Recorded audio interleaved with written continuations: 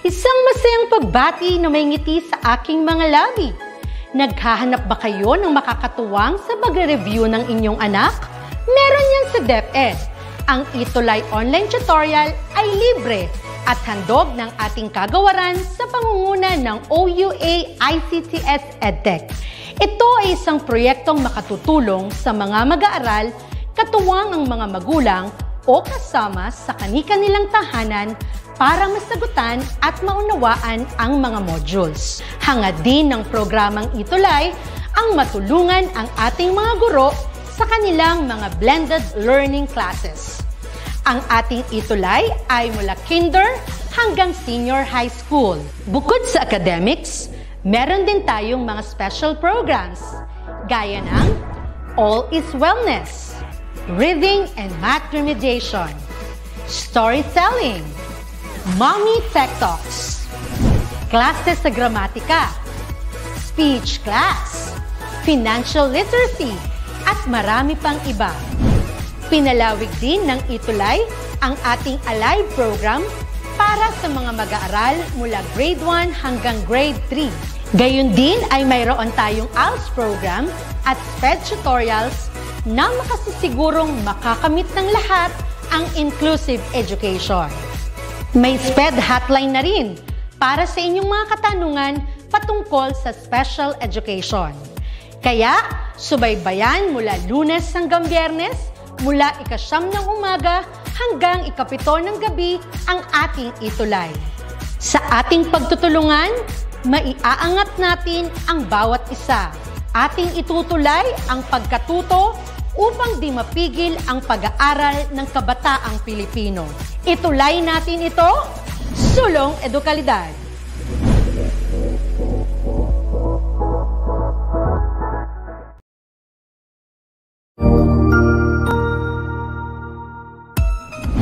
Mabuhay! Good day to all!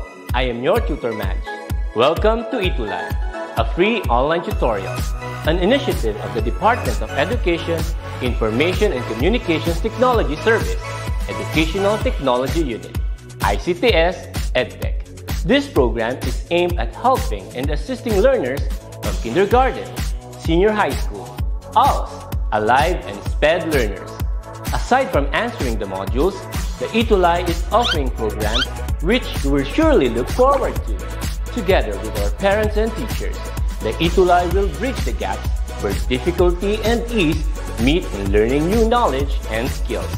So, let us prepare our modules, pen and paper. Ready your mind to see and hear worthwhile and interesting lessons. Let us now study and learn, together with our volunteer online tutors. Tara na!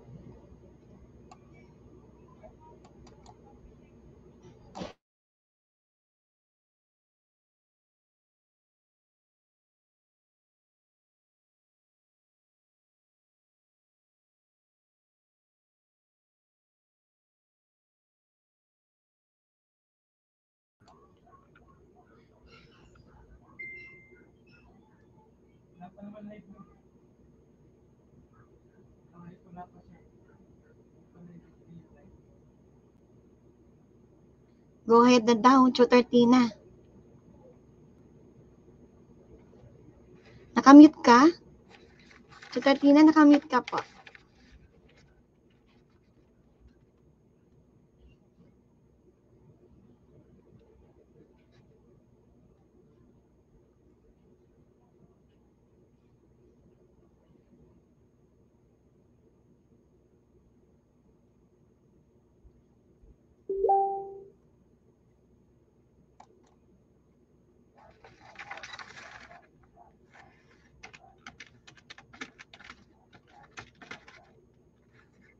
Okay, isang magandang Lunes ng hapon mga ka-ETUlay sa ating mga students, parents, co-teachers. Welcome po sa ating ETUlay online tutorial General Biology 2. Ako po si Tutor Tina from San Lorenzo Ruiz Senior High School, SDO Pasig. Happy Monday sa aking partner, Tutor Easter. Hello!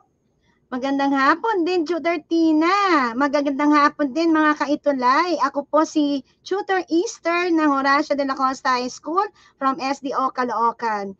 Tutor Tina, ready na yata ang ating mga BioStar students? Yes, today is March 14, 2022. Nasa week 5 na po tayo ng ating aralin.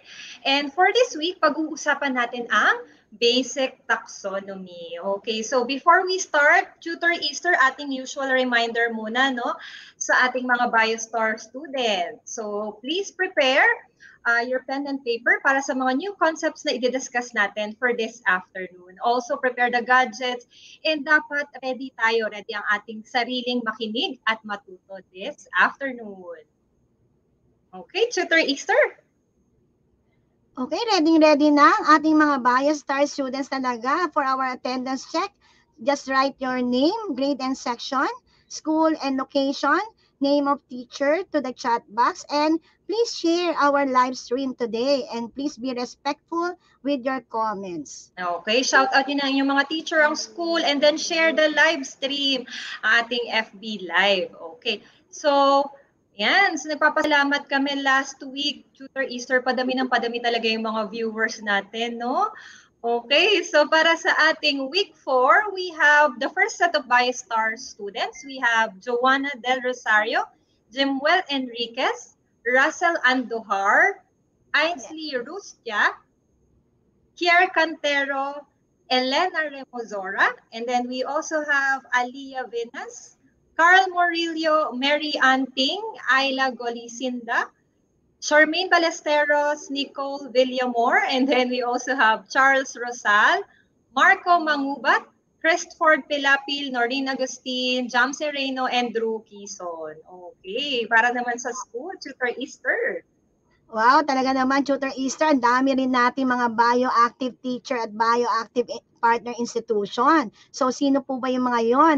From Novaliches High School, Ma'am Janet Tamse. From Horacio de la Costa Senior High School, yours truly. Yan. And from Lorenzo S. Sarmiento Senior National High School, Ma'am Noraida A. Sally. Okay, salamat po, dear teachers. Yan, meron pa. From Padre Garcia National High School, Ma'am Ladilyn Ducay. From Jones Rural School, Ma'am Cheryl Gumpal Reyes. And from Daniel R. Aguinaldo National High School, Ma'am Jen Melendres Pepito. Okay, meron pa, Tutor Easter? Meron pa, di ba? Dami natin. Dami. Institution talaga. So, from Marawi Integrated National High School, Sir Jerwin A. Gutierrez. From Godofredo Reyes Senior National High School, Ma'am Maria Bernadette R. Corsado. From San Mariano National High School, Mr. Noli L. Balbin. Okay. Congratulations po sa ating mga BioStar students of the week, and then thank you so much po sa ating mga partner schools. Okay, so Yes. Tutor Easter, let's go now to our recap. Okay, so Yes. reviewin muna natin yung diniscuss ni Tutor Easter last time about evidence of evolution. Okay, so babasahin ko na yung mga questions natin, and then BioStar student, if you want to answer, please type the number and then your answer. Okay, for number 1, the Galapagos tortoise share a common ancestor but have necks of different lengths to best reach the food they need in their environment. Is it letter A, convergent evolution, or letter B, divergent evolution? Okay, so yan yung Bias star diniscuss natin. students. May mga sumasagot na ba sa atin, Tutor Easter? Pakitype po ang mga sagot, mga bias star students. Is it A, convergent evolution, or B, divergent evolution? Type nga po ang sagot. Okay, so i-reveal na natin ang correct answer. Okay, the correct answer is letter B, divergent evolution. Okay, so let's go now to number 2. Okay, number 2, humans, chimpanzees, and gorillas all have similar hand structures. The hands of these organisms are examples of, is it A, homologous structure, or letter B, analogous structure? Okay, BioStar students, please type the number before your answer. Kamusta ang ating comment section, Tutor Easter? Nag-aantay pa tayo ng sagot, Tutor Tina. Ang dami nilang sumagot, letter B. Ay ngayon may sagot na po si si Elena Remorosa, letter A. Drew Quizon, letter A. So, Tutor Tina, ano na po ang sagot natin?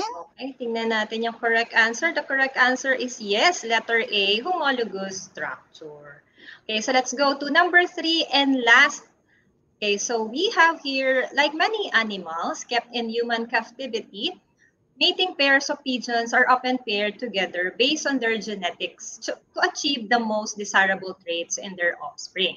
So is it A, artificial selection, or letter B, natural selection? Okay, so ating mga BioStar student, number 3, and then your answer. Okay. Yan, Okay, so may ating tayo ng sagot, Tutor Tina. Pero kanina, ang dami nila sagot, puro letter A. So, shout out muna tayo sa mga school. Yes. Okay. Ano ang answer nila sa ating number 2? Letter A, Tutor Tina, ang sagot nila. Is it letter A? Okay, of course, letter A, artificial selection. Very good ang ating mga BioStar students. Talagang nakinig sa discussion mo last week, Tutor Easter. Yes. Okay. Alright, so let's go na sa ating most essential learning competency, Tutor Easter. Ano nga ba yun sa ating week 5? Okay, so ito po ang ating mga most essential learning competencies for week 5. Explain how the structural and developmental characteristics and relatedness of DNA sequences are used in classifying living things. Second most essential learning competencies is identify the unique distinctive characteristic of a specific taxon relative to other taxa. So, Tutor Tina? All right, so let's start our discussion. So for the last 2 weeks, Tutor Easter, diba, you discussed to us all about evolution and how these processes involve in giving diversification of species. So nagkaroon ng iba't ibang species due to the processes of evolution.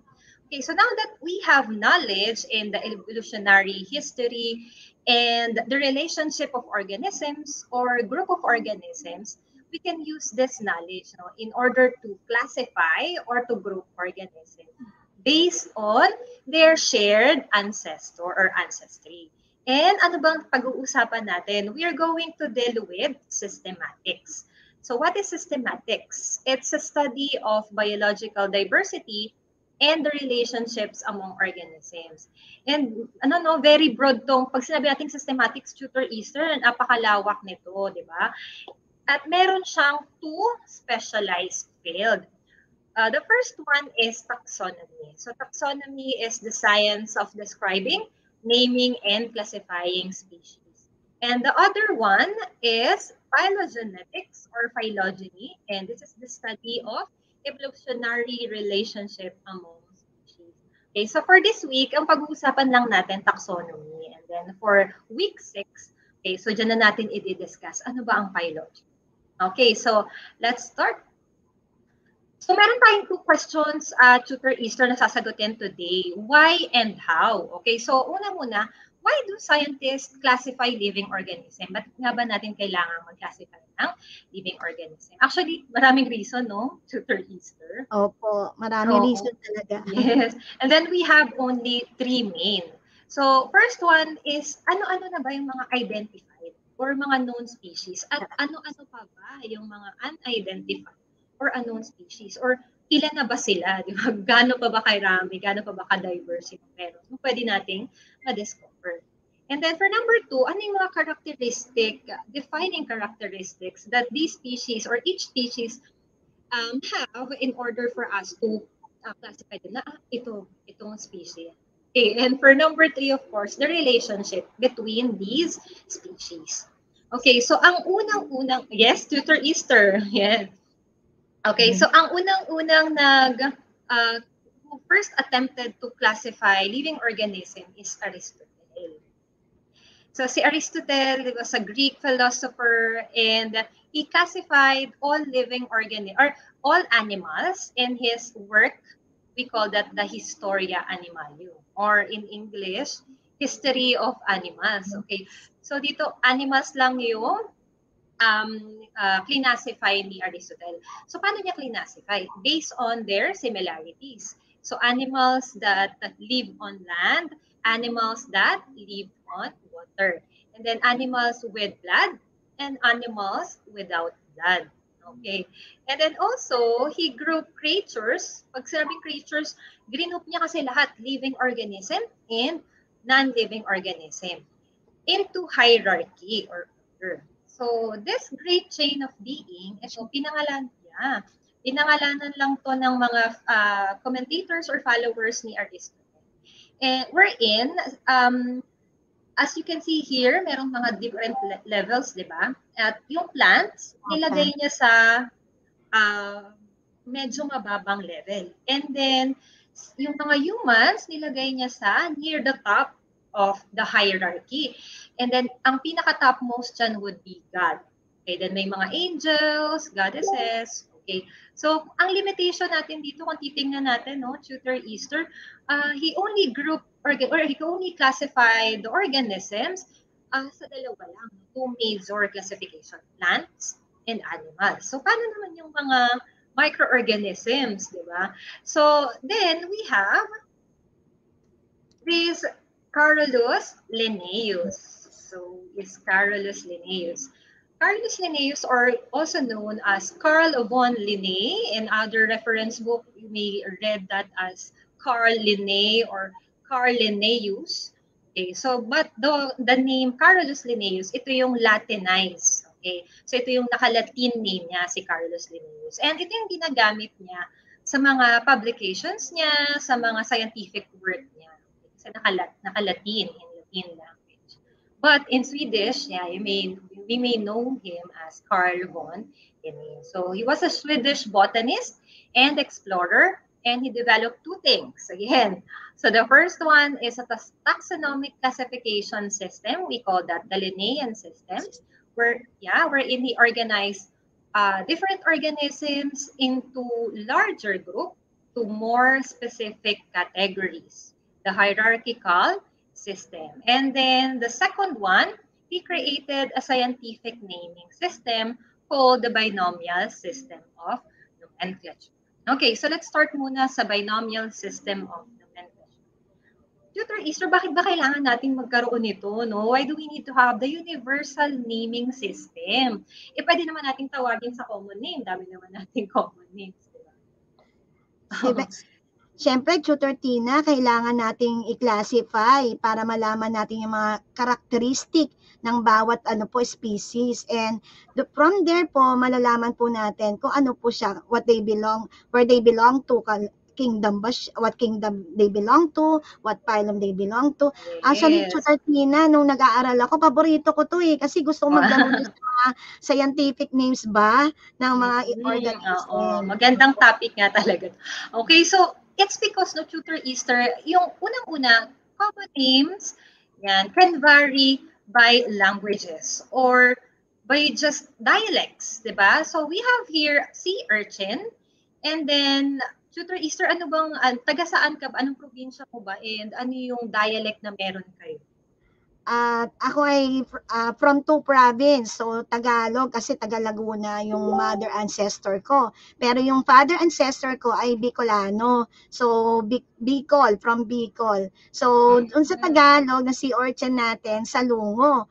Pero sa Bicol ay Santol-Santolan kasi mukha siyang parang santol, di ba? So, Okay. kaya ang tawag nila kadalasan minsan ay ano po, Santol-Santolan. Ako naman kasi tutor Easter yung nanay ko from ano yun, from Samar. So ang dialect nila na meron sila doon, Waray. So ako ang alam ko talaga dito tayong ever since no. Hindi ko alam yung Tagalog term niya. But Kumakain ko niyan, Tutor Tina? hindi ko pa po natatry. Alam ko lang yung name.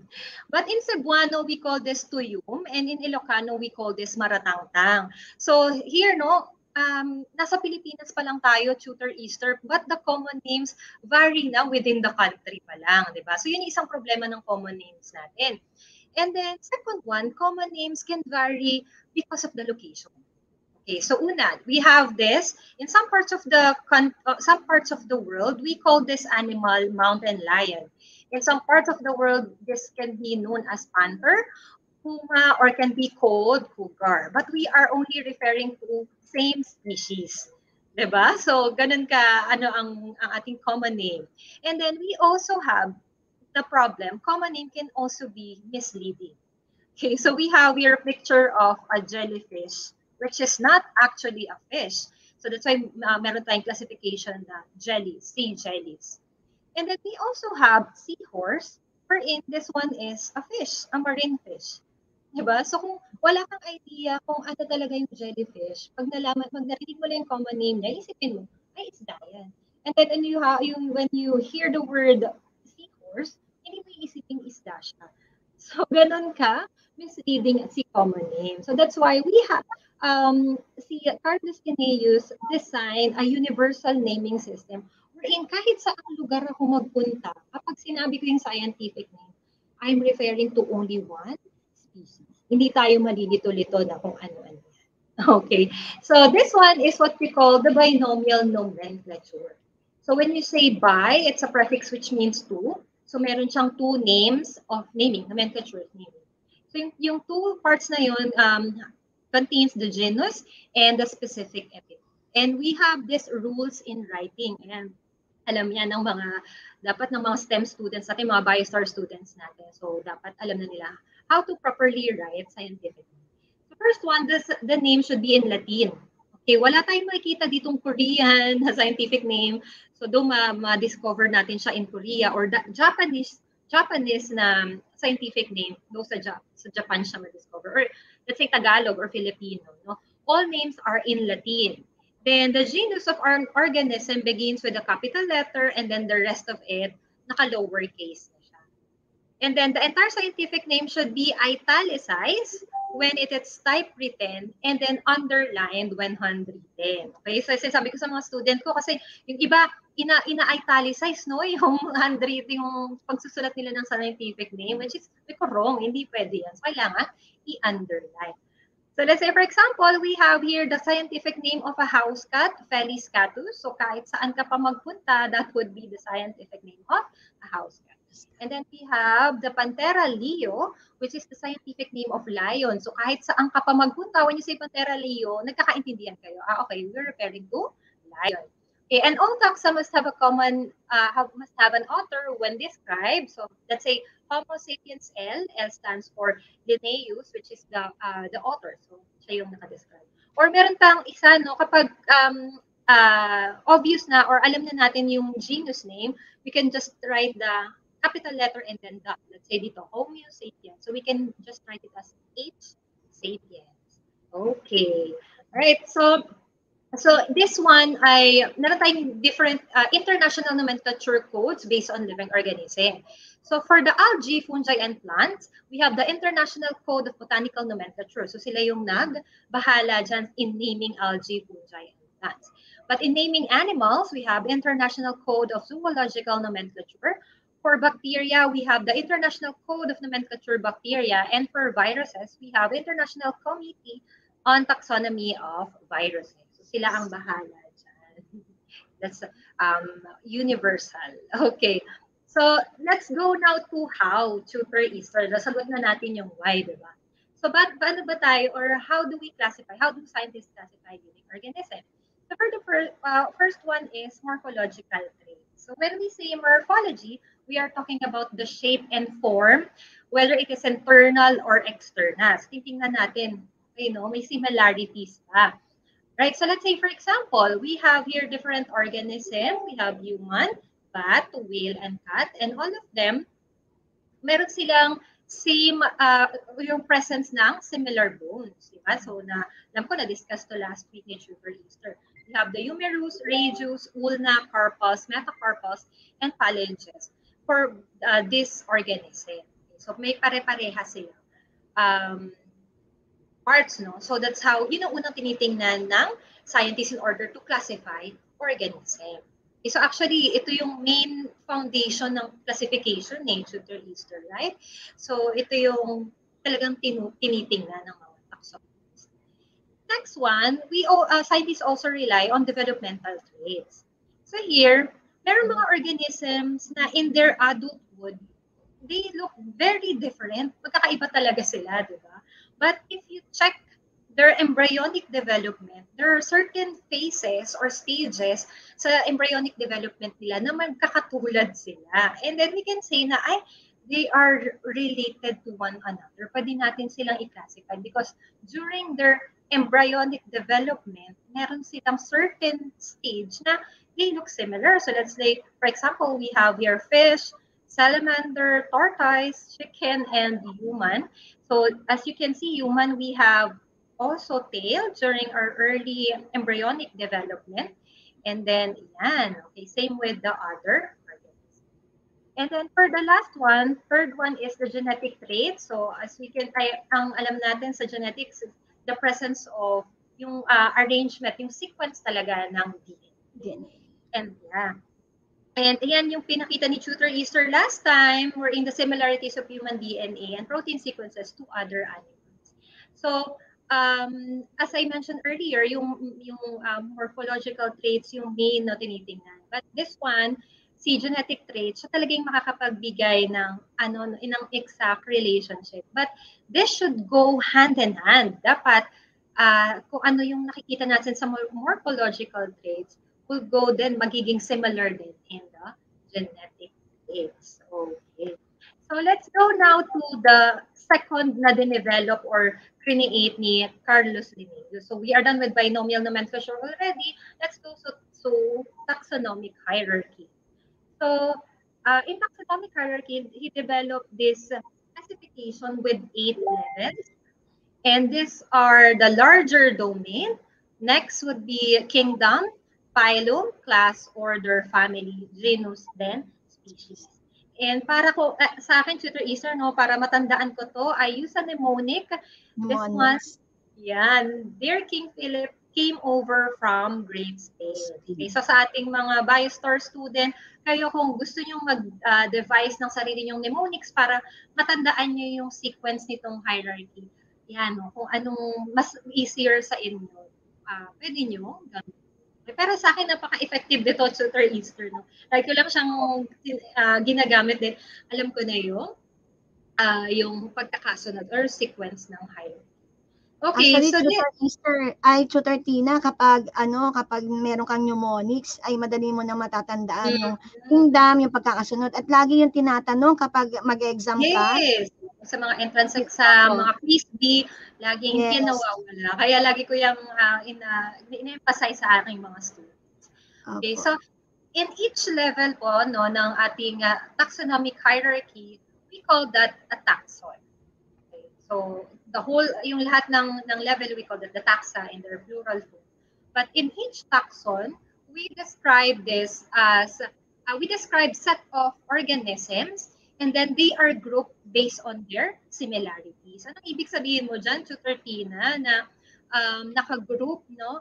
Na dinidescribe mo yung certain characteristic ng organism, no? Based on their similarities. So let's say we look at this example. So wala nga lang domain dito, pero later on, i-discuss natin kung ano ba yung mga domain. So let's say we have here kingdom animalia.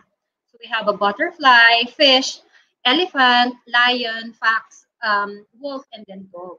So all of those are animals. That's why kingdom Animalia. Then when we go down, we have the phylum Chordata. Aalisin na natin ngayon si butterfly kasi when we say phylum Chordata, may backbone. So wala naman ganon si butterfly. Then when we go down, we have the class Mammalia, and aalisin na natin si fish kasi siya lang yung hindi mammals in this group. Then when we go down to order Carnivora, we will remove elephant because siya lang yung hindi carnivore. Okay. Then we have the family Canidae. We have the genus Canis, and then the specific species, we have the Familiaris. Okay. So let's say for example, para sa ating humans, domain Eukarya, kingdom Animalia. We have the phylum Chordata, class Mammalia, order Primate, family Hominidae, genus Homo, and species Sapiens. So that's why meron tayo scientific name of Homo sapiens. Okay, so yan. Okay, so let's go now to the domains. Okay, so the domains, the domain is the largest classification in the taxonomic hierarchy. And we have 3, right, Tutor Easter? Okay, so we have the domain Eukarya, we have the domain Archaea, and then we have the domain Bacteria. Okay, so let's go now to, then domains can be broken down into smaller categories. We have kingdom. Okay, so meron tayong 6 kingdoms. The Archaeobacteria, Eubacteria, Protista, Fungi, Plantae, and the animal. So, bigyan na, i-describe natin itong mga kingdom na meron. Okay, so for the first one, kingdom Archaea, the word Archaea means archaic. So ito yung mga microorganisms that are ancient, okay, ancient bacteria. So they are prokaryotes, meaning they don't have nucleus. So that's why, ito kasing mga microorganisms na to, they were discovered first, bago pa nila ma-discovered yung organelle na nucleus. And wala din silang mga membrane-bound organelles. So all of our kingdom Archaea are unicellular, and they don't have peptidoglycan on their cell wall. And most of them are extremophiles. And so when we say extremophiles, they love extreme environment, Tutor Easter, no? So we have the halophiles, meaning gusto nila yung extreme salt condition or salt concentration. The halobacteria, example natin siya. We also have methanogens, or yung mga nagproproduce ng mga iba't ibang chemicals. Okay, ayan, methane. So methanopyrus, candleri. Okay, ng ating example. Then we have also thermophiles, yung extreme temperature, high temperature, pwede pa rin silang mabuhay dyan. So we have thermoplasma acidophilum. Okay, so some of these organisms in our Archaea are said to be autotrophs, meaning they can produce their own food, but some of them are heterotrophs, or nagre-rely sila sa ibang organism for their food. Okay, so let's go now to Eubacteria. So the prefix Eu means true. So this one, we have, this one is true bacteria, and also include the blue-green algae or the cyanobacteria. So, ito yung mga organisms that we cannot see using our naked eyes, no, Tutor Easter. So, kailangan talaga natin ng microscope. So, they are all unicellular, but some form colonies and filaments. So, kapag colonies na sila or filaments na sila, yan, nagkukumpul-kumpul na sila, dumadami na sila. Millions of this eubacteria. And unlike the Archaeobacteria, we have the cells of this one, or the cell wall contains peptidoglycan. So they survive almost anywhere sa flora ng katawan natin, and also they also give diseases sa atin, di ba, Tutor Easter? Yes. So ito yung mga example natin sa picture. We have cocci. When you say cocci, circular bacteria, circular shaped bacteria. We have bacilli or rod-shaped bacteria, yung lactobacillus natin, di ba? Example ng cocci natin, yung streptococcus. So pag titingnan natin siya under microscope, it's a chain of circular bacteria. Then lactobacillus, bacilli, rod-shaped siya. and then yung nasa Yakult, di ba? And then Yes. we have the spirilla, or as you can see, spiral siya. Example natin dyan yung leptospirosis, di ba? Na bacteria na nakukuha natin sa mga blood, sa mga illegal na rats. Okay, so most of them are autotrophs, and it could be also heterotrophs or chemoautotrophs. Okay, and then we have the kingdom Protista. So ito yung mga living organisms natin, Tutor Easter, na hindi nag-fall or nag-fail na makuha yung criteria ng plant, animal, and fungus. So they are just like plant-like, animal-like, and fungus-like organisms. And this one, they are now eukaryote, meaning meron na silang presence of nucleus and membrane-bound organelle. So mostly, they are unicellular. Meron din nagpo-form ng colonies, and then meron din multicellular. Okay. So they're also can be found mostly in water or aquatic. So some of them are autotrophs and some of them are also heterotrophs. Ito yung mga example natin ng kingdom Protista. We have Euglena, we also have amoeba, and we have paramecium. And ating kingdom Protista. Okay, so we have also kingdom fungi. So this one are all eukaryotes, and most of the organism natin dito na Tutor Easter sa kingdom fungi are multicellular. Very few lang yung unicellular, specifically the yeast. Okay, mamaya i-discuss natin ano bang function ni yeast sa atin. Okay, so they are all heterotrophs, meaning this fungi rely mostly on other organisms for their food. And then they form spores for reproduction. Naalala ko ito yung master's thesis. The bachelor's thesis ko, Tutor Easter. So, nag-aral talaga kami ng mga fungi. How they develop through spores. Okay, their cell wall contains chitin. It's a polysaccharide. Ayan, so na-discuss yan previously sa ating general biology book. So, breaks down organic materials, and napaka-useful ng mga fungi na it provides drugs. Kung naalala natin, Tutor Easter, yung na-discover ni Alexander Fleming, yung penicillin, na can actually a good antibiotic, di ba? And also aids in food production. Yung wine making, kailangan natin ng yeast, beer making, pagbibig natin ng mga breads, kailangan natin ng yeast. Yan, sa mga food microbiology talagang gamit na gamit si yeast. Okay. This is also used as model organism in genetics and molecular biology. Okay, so kung ang model organism natin sa anatomy ay frog or cat, so dito in microbiology and in genetics, we can use fungi. But hindi lang puro positive. This can also cause animal diseases and also plant diseases ang ating mga fungi. So meron tayong Rhizopus, Neurospora, Agaricus, which is yung mushroom, di ba? And Fusarium. So we have now our kingdom Plantae. Ito. So most of this, yan, okay. Lahat to are eukaryotes, meaning they have the nucleus and membrane-bound organelles. They are all multicellular, and of course, they can make their own food through the process of photosynthesis na discuss ni Tutor Wendy and Tutor Eric sa atin ng general biology. So they have this distinct cell wall sa kanilang distinct cell wall in their cell na absent yan sa ating mga animals. And they also have this chlorophyll, a green pigment that is used in the process of photosynthesis. And we can divide the kingdom Plantae into two major groups. We have the bryophytes, wherein they are the non-vascular, meaning wala silang xylem and phloem. And then we have the tracheophytes, which are vascular. Okay, so isang kingdom na lang, we have the kingdom Animalia. Okay, so all of this includes us, no?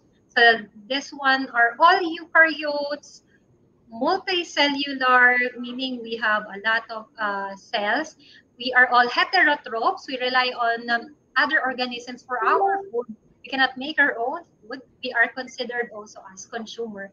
And the biggest kingdom in the living world. And then we have two major groups. We have the vertebrates and invertebrates. So as you can see here in the picture, then we have the mammals, fishes, fish, And then we have birds, we have reptiles, amphibians, and then we also have the invertebrates.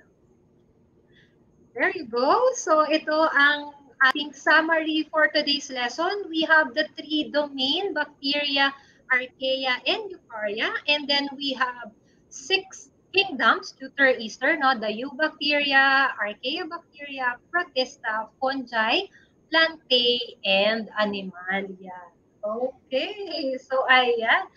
Sana may natutunan ang ating mga BioStar student. Okay, so kanina sa aking discussion, no, Tutor Easter, yung may mga nabanggit tayo, no? Ito yung pwedeng maging career ng ating mga BioStar student. So we have zoologists. Okay, when you say zoologist, this study or specialize in animals. So pwede niyong aralin yung behavior nila, not only the reproduction, behavior, and then you can also specialize anong particular animal lang ang gusto mong aralin.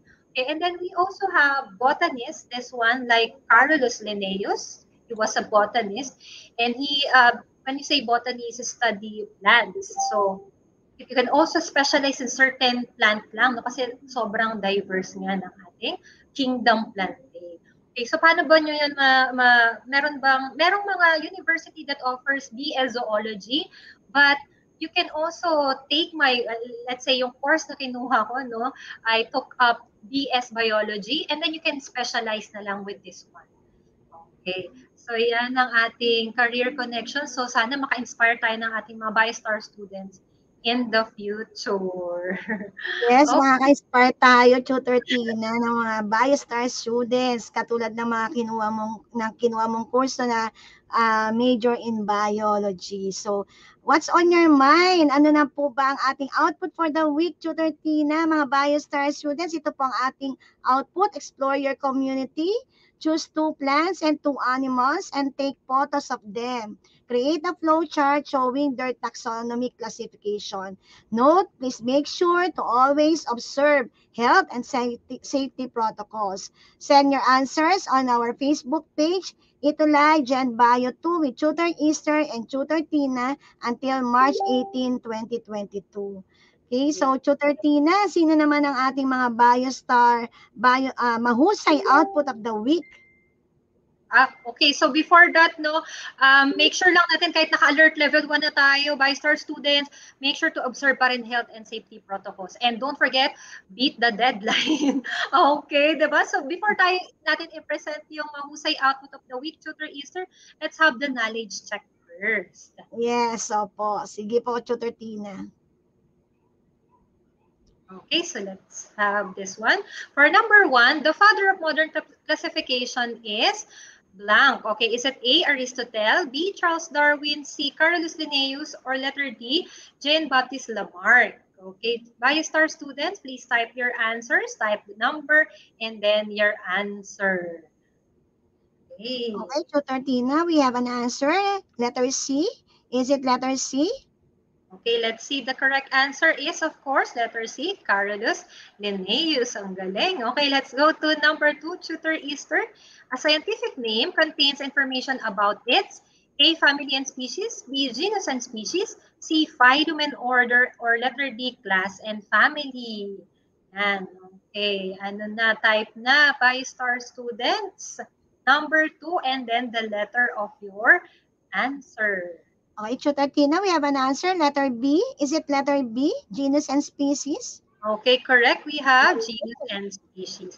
Okay, for number 3, which of the following statements about taxonomic levels is correct? Is it A, species is the most general? Letter B, kingdom is the most specific? C, class is less specific than phylum? Or letter D, family is more specific than order? Okay, so pwede nyo gamitin yung mnemonics natin kanina, no? Para matandaan nyo or maka-answer kayo dito sa question number 3. Okay, nahirapan ba ang ating mga BioStar students, Tutor Easter? Kamusta ang kanilang mga sagot? Mukhang nahirapan nga, Tutor Tina, pero meron tayong sagot na letter B at letter D. So ano po ba ang tamang sagot, Tutor Tina? Okay, so B the or D? answer, The answer is letter D. Family is more specific than order. Okay, let's go to number 4. Which of the following is the correct way of writing scientific names? Is it letter A, Homo sapiens, lahat ay naka-lowercase? Letter B, Oryza sativa, always capitalized and then it's italic. Letter C, Felis catus, capitalized ang F, capitalized din ang C. And then we have letter D, Zea mays, which is naka-bold or naka-caps lock, but it is underlined. Okay, ano na ang ating mga sagot? 5-star students.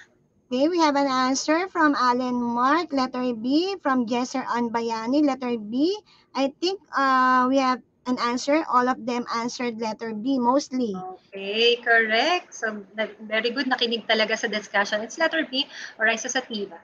Okay, let's have the last one. What is the correct order of classification from the broadest to most specific? Is it A, domain, kingdom, phylum, class, order, family, genus, species? Letter B, class, domain, family, genus, kingdom, order, phylum, species? Letter C, species, genus, family, order, class, phylum, kingdom, domain? And letter D, phylum, kingdom, domain, species, genus, family, order, class. Ayan. So, gamit na gamit ang ating mnemonic for today. Ano ba ang answer natin? Tina, we have an answer already. So, most of them answered letter A. Is it letter A, Tutor Tina? Okay, yes, correct. Letter A for number 5. Very good, no? Talagang nakinig ang ating mga bio-star students. Okay. So ito naman, Tutor Tina, ang ating mga mahusay output of the week. So maraming nag-submit po ng ating mga output of the week at talagang nagpapasalamat tayo at kailangan natin silang parangalan. So from Horacio de la Costa High School, Arian Saavedra. From Ayla Golosinda, from Horacio de la Costa High School, and from San Lorenzo Ruiz Senior High School, kay Tutor Tina, Miss Daichi Vallejo. Yes. And from Jones Rural School, Charmaine Ballesteros. And from another person of Jones Rural School, Whitney Lantano. Okay. Another one from Jones Rural School, John Wayne Prieto. And from Lorenzo S. Sarmiento Senior National High School, Amar Sali. Okay, ito pa. From Jones Rural School, Frances Carel Bayan. And from Horacio de la Costa High School, Michael J. Lutiva. And from Marawoy Integrated National High School, Kimberly Nicole Fiestada. And I think this is a video, right? From Gian Soriano, from Horacio de la Costa High School. So ito ang effort, talagang nag-create siya ng video. Okay, so yan po. And we appreciate all of your mahusay output of the week. So keep on submitting your output for our next sessions. Yes. So these are our references to the Easter books and then our online references. And of course, don't forget also to support other senior high school science and technology subjects. We have physical science, we have empowerment technologies, disaster readiness and risk reduction, and of course, general biology too. Okay. Okay, for our feedback, so you have to scan the URL, the QR code, and type the URL https://tenure.com ETUlay feedback form. So your complaints, your feedback, your comments, suggestions matter to us. Okay, yes. And maraming salamat po. Susunod na po ang Alternative Learning System Lifelong Learning. Okay, so again, this has been Tutor Tina from San Lorenzo Ruiz Senior High School, SDO Pasig. Ako po si Tutor Easter from Horacio de la Costa High School, SDO Caloocan City. Inaanyayahan ulit kayo na manood tuwing Lunes 4:40 to 5:20 p.m. at nag-iiwan ng mga katagang magkakaiba man ang pagbabago o magkakaiba man ang ating mga lahi, ang ating mga kultura at ating mga nasyonal.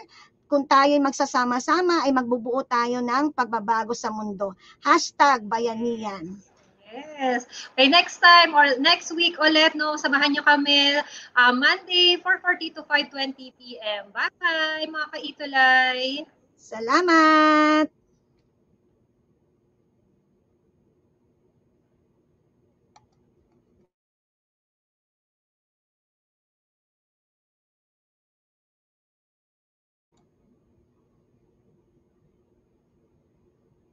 Salamat po sa lahat.